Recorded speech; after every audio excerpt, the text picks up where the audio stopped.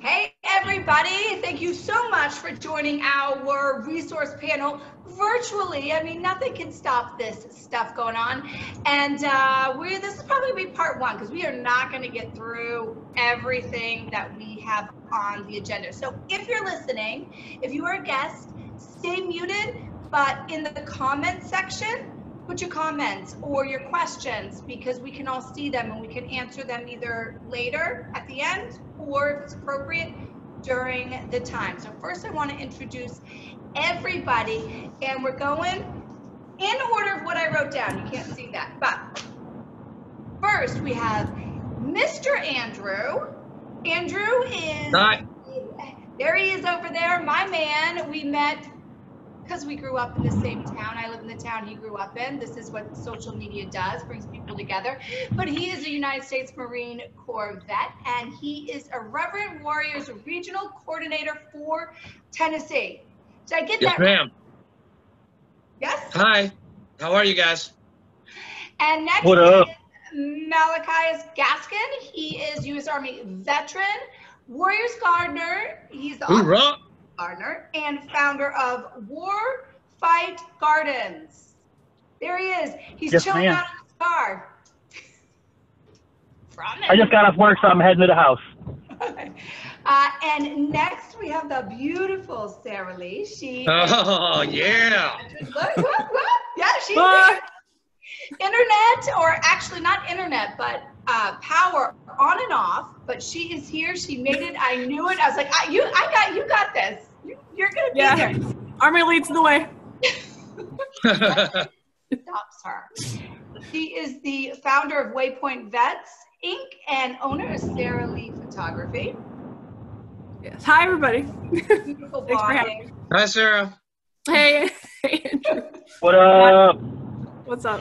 And next is Korey Kemper. He is the executive director of CommuniServe, and he is alive because he's been homeschooling his children. Right. So, Yeah. dear heavens, thank you for staying alive and being here today. Happy to be here with no kids in my house. It's awesome.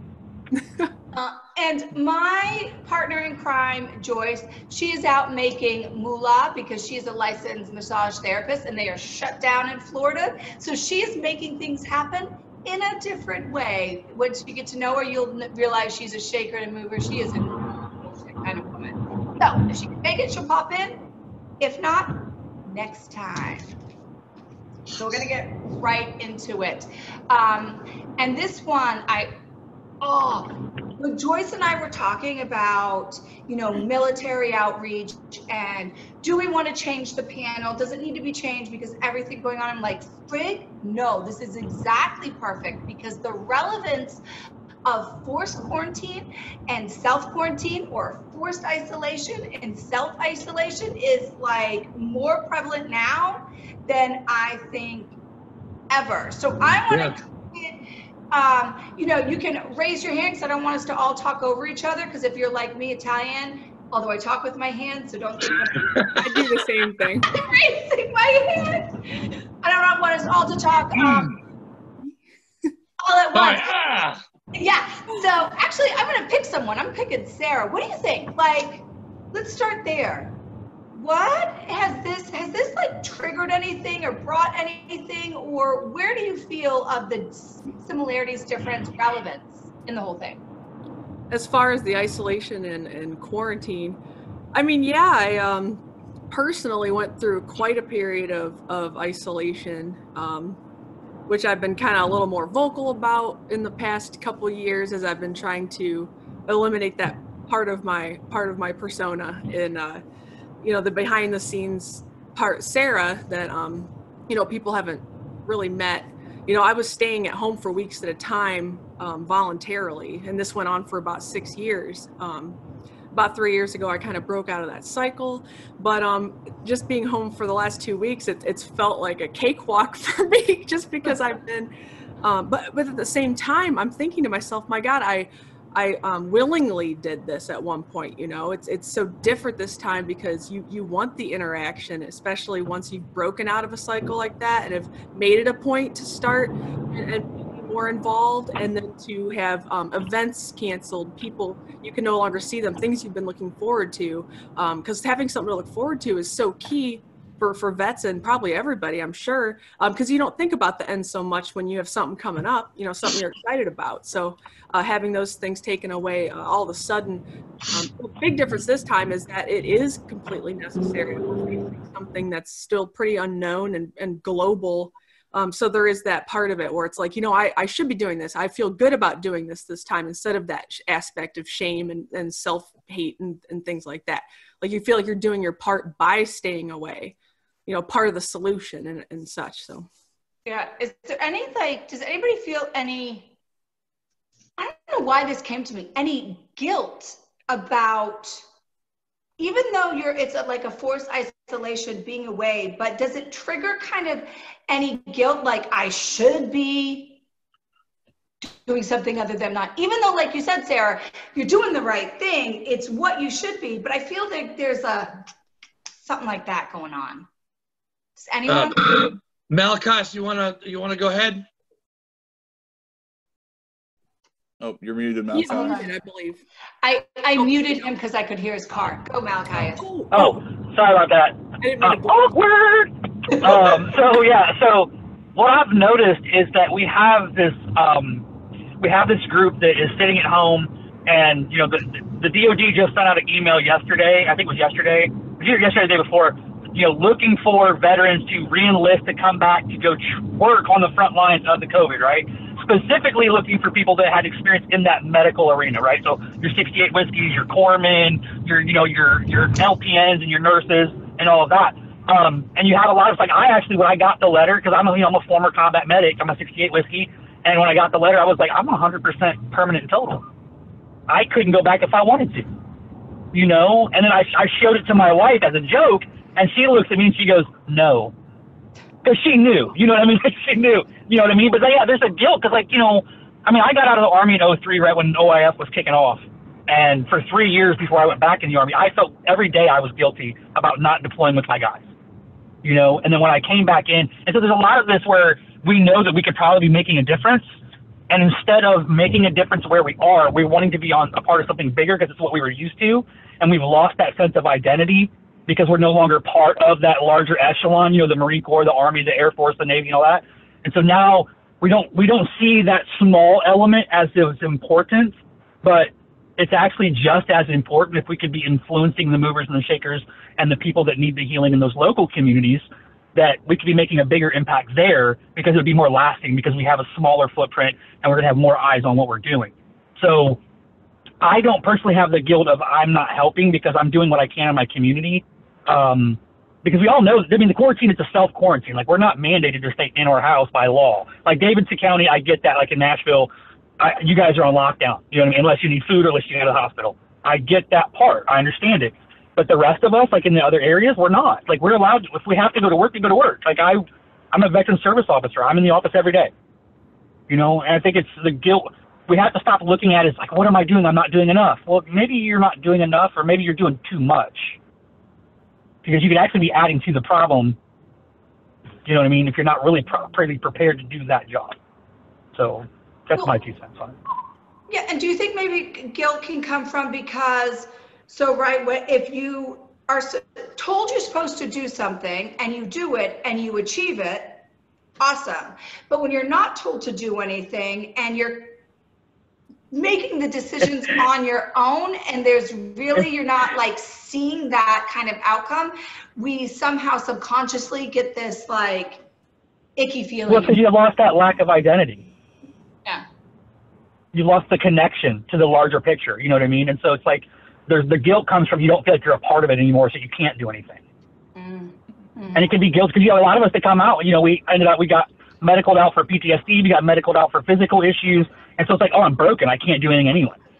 Right. You know what I mean? And then we put our identity into the trauma, we put our identity into the injury, instead of putting our identity into the healing journey, instead of putting our identity into the process of getting better, you know what I mean, or doing something to improve ourselves. It's the so it's the getting to know yourself. Sorry, Sarah, what were you gonna say? It's that helplessness, which we're not accustomed to, being physically and mentally capable. and things are DNA pretty much, and we've had to. Our bodies aren't a factor. It's like, where can my mind take me, you know? And if you feel held back or trapped, or in this case helpless, like by doing nothing, you are doing something. It's just kind of a weird dynamic with this particular scenario. But that helpless feeling is like the worst. Like if you start, you know, like he was saying with the physical, feeling less physically capable, chronic pain, when you're a prisoner in your own body, the things like that, it's like the worst. When you want to help and can't, it's like, it feels like we know how. Helping others is like second nature, but I mean, helping ourselves is where it gets kind of tricky, but helping others is just a no-brainer. We see the solution through the problem a lot of the time. With this, there's so many unknowns, it's escalating exponentially every day, you know. It's just the standing by is probably is the most frustrating part, you know. The standing by. Hurry up and wait, right? Yep, standing by to stand by. I mean, we were trained for this, to stand by to stand by. I mean, this is our norm. I feel like I'm on air alert or NJP or a restriction or something, and I've been there, I've done that, got the T-shirt, so I'm pretty prepared for it. You can start. I mean, I get it from the hurry up and wait as a mom, like when I would watch my son, waiting for my son to be back from deployment. I'm like, okay, they said 2 a.m., so I'm going to get there at like 12:30 when I can, you know, in the middle of the night.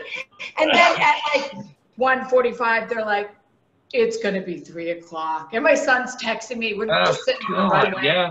What's going on? I'm like, what is going on? Worst ever. But Andrew, speak on this for a little bit, because Joyce made this statement to me. Being scared is not suffering. And that statement, I was like, everybody needs to know or think on being scared is not suffering. There are two separate emotions. There's two separate processes and outcomes of that. What does that like resonate with you? Because it resonated hard and heavy when she said that to me. Well, when I was drinking, I was not scared. I was suffering because I was drinking so much. But I mean, I've learned that it's okay. It's okay to ask for help. It's okay to suffer. It's okay to be scared. I know, all of us that served, I know we were scared at one point in our time. I know I was scared in 05 and 06 in Ramadi and Fallujah. Malachias, I know you were you were in the thick of things, and you were probably scared pretty much every day. Sarah, the same with you. To be scared and to hold on to it and to use that for a better purpose is the way. That's what we're trained to do. We're trained to take our fear and continue on with the mission. And I've had to learn a different way of holding on to because I was scared. I was scared to graduate vet court. I was scared to get away from the structure that veteran court had. But you know what? I overcame it, and with all the tools that they taught me, and now I embrace being scared. I embrace, it's not going to be that bad. I mean, it's suffering, but it's not going to be bad. I know somebody else who suffered a long time ago for us, and you know what? We're all good because of him, because of his sacrifice. And I know you know who I'm talking about, Malachias. Yep. And Joyce and Korey. But he was scared, but he didn't show it that much. I don't know. I mean, we can learn a lot from the big guy. Yeah, and I get which kind of segs. I want Korey to answer this, because Korey, you work with the older generation, right? In the CommuniServe. Now, the fear of dying or the fear of the unknown, right? Like, I think being scared and fear, it's that unknown. You don't know. Like Andrew was saying, you didn't know, you were scared to graduate because, whoa, like, who's going to hold you accountable? Like, it's on you, man. So when you get to the end of the older days, when you need help and you might be physically suffering, how do you see that Korey, in your world? Because you're helping in the older generation when they can't really help themselves anymore. Yeah, so the clients that I've talked to about what I've gathered is because of what they saw, because I deal with a lot of Vietnam veterans, Korea veterans, and they saw some really, I mean, you listen to their stories and you're like, oh my gosh, how, and a lot of them, especially the Vietnam era veterans, can't really talk to anybody at the VA about it because it's not officially official, you know, it's redacted, it's not in any of their records. So what it seems like to me is that their threshold of being scared was raised so high when they were seeing those things that now basically nothing scares them, and they have to find something. And a lot of them have found religion, they found Christianity, they found God, because they've said they're of the mindset that I can't be afraid of anything. That's kind of where they are. And that's a generational thing. And that's, you know, they never really talked about that with anybody. They weren't really allowed to be afraid of anything.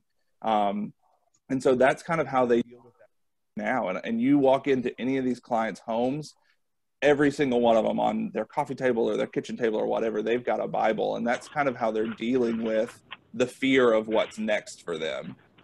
They have lived arguably the scariest lives of anybody else that is living right now. And so they just need something to cope with what is the next unknown. And the next unknown for a lot of them is that fear of dying. And so they've coped with that with religion, really. I feel like that might be a common denominator, because when you face death, whatever that looks like, or whether that death is by your own hand, whether that that suffering is things that you've seen or have been done to you, it brings you into this different realm of control, right? Where you let go of that control. You realize you were so out of control. Someone else has to be doing this, because you are not that powerful to wield this magic that is going on in this world. Right? That is. Yeah. Well, and that's the thing is, you know, I got to jump in. I'm sorry. Is that, you know, with what Andrew was saying to begin with you, it's okay. First of all, we have to make it very aware. It's okay to not be okay. Okay. It's okay to be sucking. It's okay to be hurting. It's okay to go through all this, but there's a difference in the mentality and of the acknowledgement of when you go to war, of making peace with your mortality. Right. But then when you come home and you make it home, making peace with that mortality when it comes to age is a completely different, it's a different thought process, because now you have life experience that's gone to it. It's not a sudden thing. You're facing it, you're dealing with it, and you're creeping towards it instead of the mentality of, oh, this could happen right now. It could be a split second and I could be dead because of, you know, an IED or, you know, of a mortar blast or RPG or getting shot or whatever. But, you know, you make that kind of like, you're like, well, I mean, I signed up for this, I could die. But then when you come home and then you made it home and now you're 70, you're 75, you've got a list of disabilities, you know, a mile long that some the VA have recognized, some they have not recognized. And now it's like, okay, what happens? You know, but it really starts with acknowledging that it's okay to not be okay. Because when that happens, like that's a release. Emotionally, There's a release.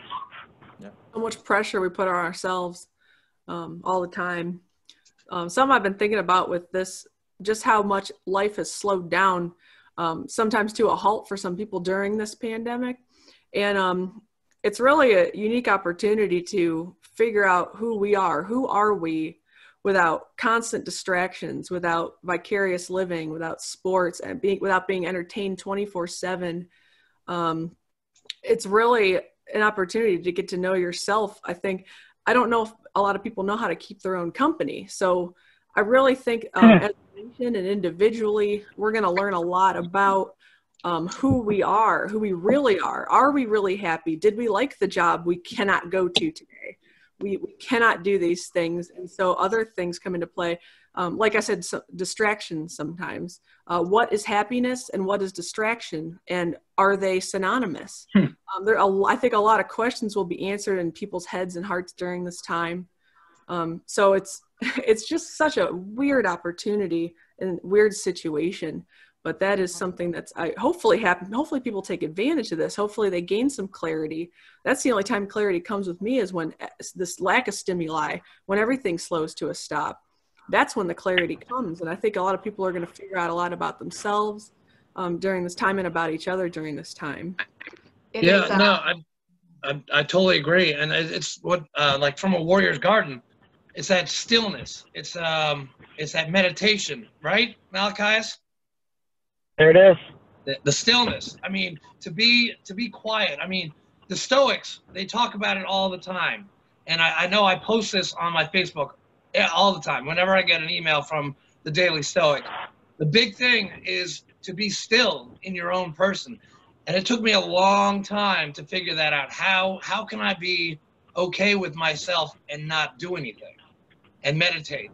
And I heard Malachias talk at one of our Marine Corps League meetings when I first actually met him, and I read his book, and it's just, I mean, I'm going to plug you right now, Malachias. Get a Warrior's Garden, read it, cover to cover. All right, it explains a lot. Malachias, let it happen. That's right. See, he's getting embarrassed. Look, he's turning red. Yeah. It's Red Friday. It's Red Friday. It's Red Friday. But I just think the perspective we have to gain out of this is immeasurable, really, I think. I hope it is. And I hope that more people than not take this opportunity to realize those things. You know, I always say, you know somebody, when you're arguing with them, you know their real personality. When there's tragedy, you really know who you are deep down, and letting yourself sit in that is good. And that is where I want to end it, because we're coming up to part one ending. We're going to get to the other things, which I'm going to add to coming up in part two, when we go talk about shifting from trauma to healing. A big part of that, I think, is going to be being okay with being still with yourself, because that is a scary place to be a lot of times. Sometimes. And it's all about perception. It's all about perception. It's how you look at it and what you're looking at. It's what you choose to allow yourself to focus on. Because if you allow yourself to focus on the negative, that's what you're going to fill your mind with. And what you fill your mind with is what's going to come out of your mouth, and it's what you're going to act out on other people. So if you move the perspective from I hurt, I suck, I broke, you know what I mean, to I'm healing, I'm working, I'm trying, right? I'm growing. At that point, now you're going to be taking those same things out of your mind, and you're going to be investing that into other people instead of because I tell, especially like and I think Andrew and I've had this talk too, where, you know, if I'm broken right now, the worst thing I can do is try to help someone, because I'm going to be giving them a broken product, and I'm going to teach them to give brokenness to other people. So there's times where I have to withdraw, and I have to focus on me. I need to do self-care, right? And once that's ready, now I'm giving a perfected, not perfect, but perfected piece of something to somebody, and they're going to be able to give that to others. Instead of me giving them brokenness, I'm giving them hope. Oh, that's beautiful. Oh, Malachias, that's beautiful. Sorry. Just like AA, if you can't heal you can't heal anybody until you heal yourself. And Malachias, that's exactly what AA teaches, the same thing. I mean, you can't go out and fix another alcoholic without fixing yourself. Right. I mean, if you are, you know, like me, a grateful recovering alcoholic. So, yeah, no, Malachias, that's beautiful to hear that. It's a good. So if anybody that is out there, if you have a question or a comment, or you want to ask anything, you got to unmute yourself before you talk, because you are muted. And now's the opportunity. If you think of something in the future, when I post this recording, you can always write it in the comments, and then they'll address it, whoever you wrote it to, or just in general in the comments or on the other stuff. But I feel very like in charge at that moment. You're our battalion commander, Danny. My dog, you know, and like all the kids are gone. But if no one has any questions or comments or anything like that, I want to thank everyone for listening. I want to thank everybody in the future that is hearing this. And I will let you know when part 2 is. And Korey and Malachias and Sarah and Andrew, thank you so much for sharing your wisdom and Namaste. with us. Because it's Namaste at home. Namaste. You guys are awesome, and we all hope you join our table the next time. You can Thanks, Danny. Thanks, guys. Thanks, Sarah. Danielle. Thanks, Thanks, Malachi. everybody. Thanks, Korey. Yeah. It's an honor. Bye. Thanks for having us.